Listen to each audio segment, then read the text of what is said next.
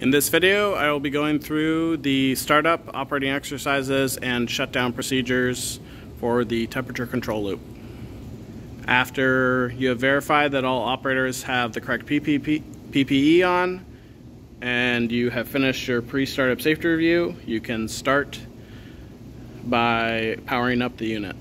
The first step in powering up the unit will be going to the back of the unit and turning on the 4 main power switches that are located there.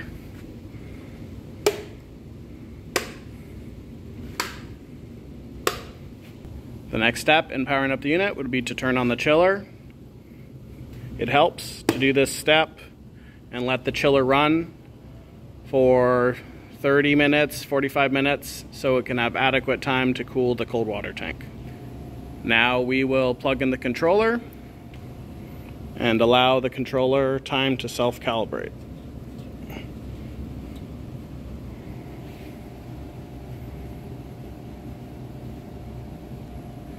For correct output to the flow control valve, select F5 and verify that your gain is at 50, your reset is at 10, and your rate is at 0.25. Now we can connect the air supply hose to the utility box.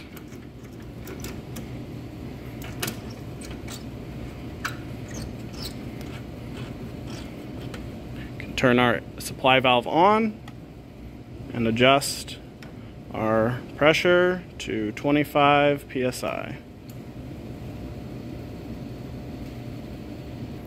The initial valve lineup for the temperature control loop is all valves in the closed position. The next step in the start procedure will be to stroke the control valve. We can use the automatic manual switch to place the controller into manual. Select output, clear, set our output to 0. Valve will fully open. Go back to output, set it to 25. Verify that the valve closed 25%. Set it to 50. Verify that the valve closed to 50%. Set it to 75. Verify that the valve closed to 75%. And set the valve to output to 100.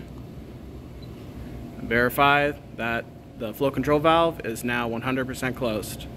Now you can repeat these steps back to restoring the output to 0%. The next step in our startup procedure will be starting the cooling water side of the temperature control loop. We will align the minimum flow line by opening the pump 1 suction valve, which is valve 1, and we will also open valve 3.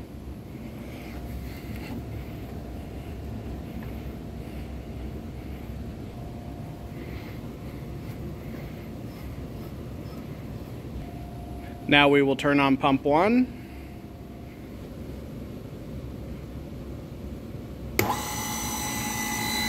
And we will open valve 2. Verify that you now have flow flowing back into the cold water tank, and adjust valve 3 to achieve somewhere between 10 and 15 psi on pump 1.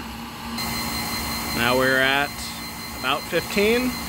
Now we can open the flow control valve bypass valve, which is valve 10. And now we can open the heat exchanger shell side outlet valves, which are V7 and V5.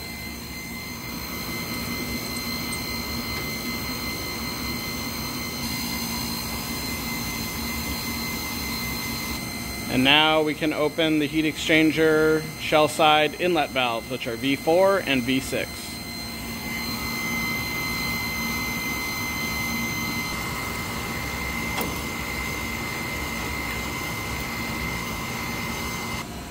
And at this point, verify that all the valves you've opened are on the cooling water side of the unit. And you can adjust the minimum flow line, valve 3, until the pump outlet pressure reads 20 psi.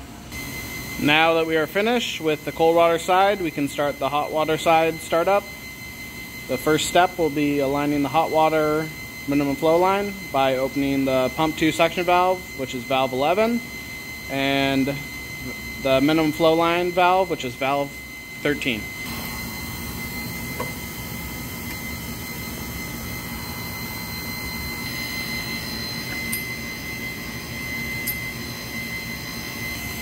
Now we can start pump 2 and allow pressure to build.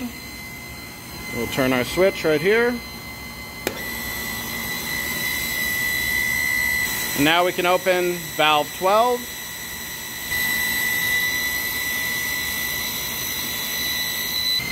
At this point, you can verify that water is flowing back into the hot water tank, and you can adjust the minimum flow line, valve 13, to achieve 10 to 15 psi on pump 2. Our next steps will be to open valves 15 and 14 in that order.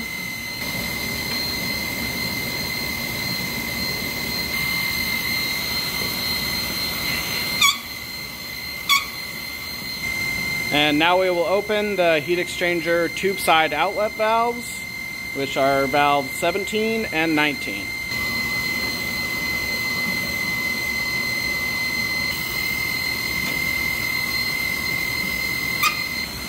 And now we will open the heat exchanger tube side inlet valves, which are valves 16 and 18.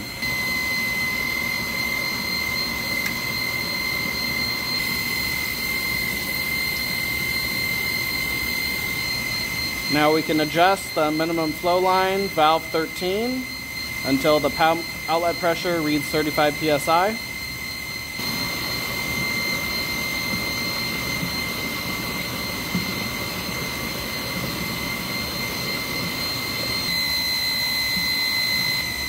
At this point, the operator should verify that water is flowing on both sides of the unit. And the next step would be to turn on the heater.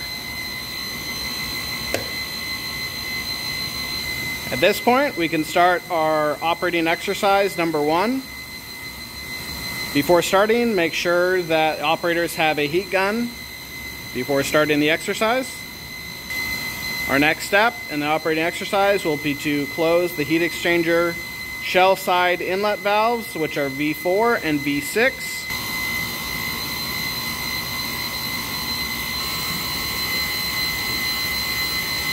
After closing those two valves, you can adjust valve 3 in case you need to adjust the pump outlet pressure. Now we will close the heat exchanger shell side outlet valves, which are valves V7 and V5.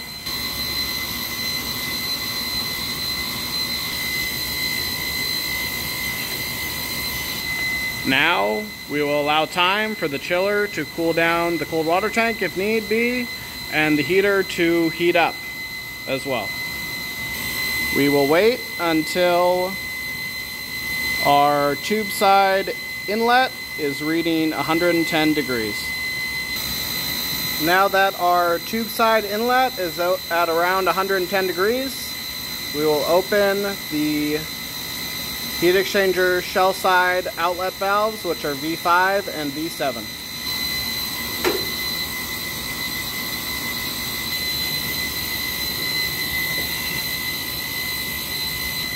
And now we'll open our heat exchanger shell side inlet valves, which are valves 4 and 6.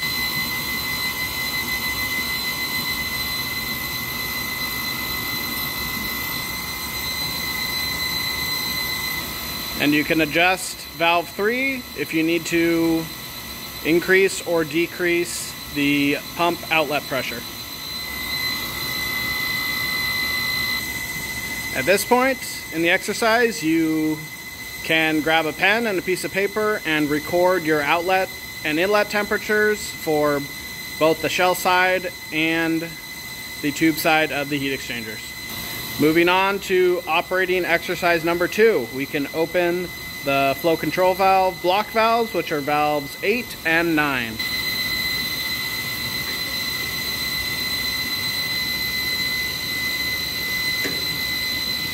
Now we can close the flow control valve bypass valve, which is valve 10. Now we can use the automatic manual selector to place the controller into automatic mode. Now we will adjust the set point to above our process value.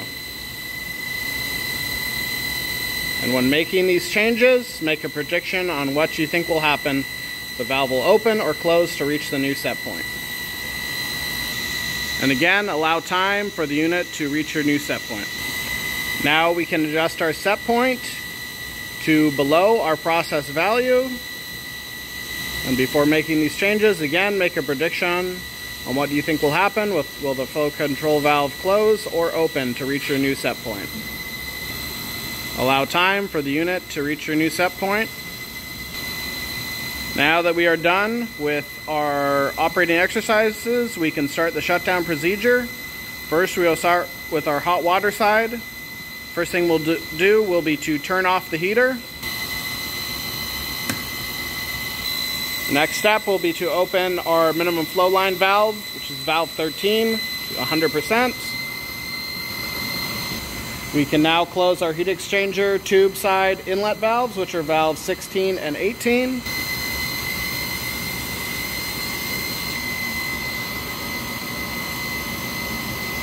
Now we can close our heat exchanger tube side outlet valves, which are V19 and V17.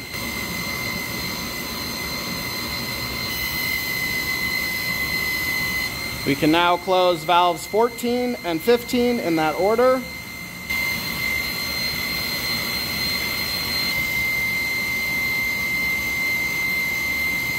We can now turn off pump 2. And we can close valves 11, 12, and 13.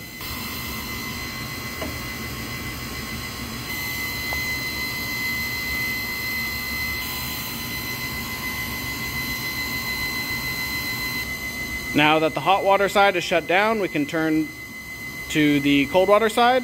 Our first step will be to turn off the chiller. Next step will be to open the minimum flow line valve, which is valve 3, to 100%.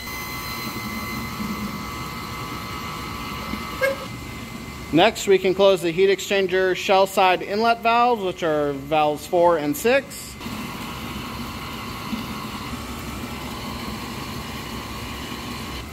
Now we can close our heat exchanger shell side outlet valves, which are valves 5 and 7.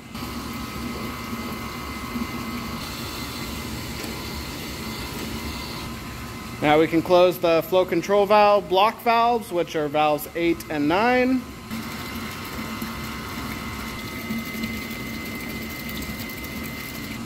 Now we can turn off pump 1.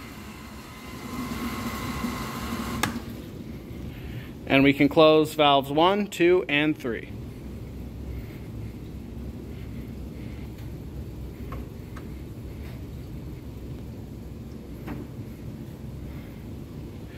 Now that we are done shutting down the hot water side and the cold water side, we can start our control loop shutdown.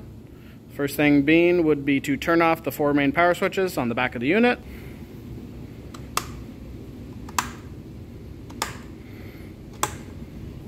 Next, we can unplug our controller. We can adjust our air supply down to 0. Turn our supply valve off. And unplug our air hose.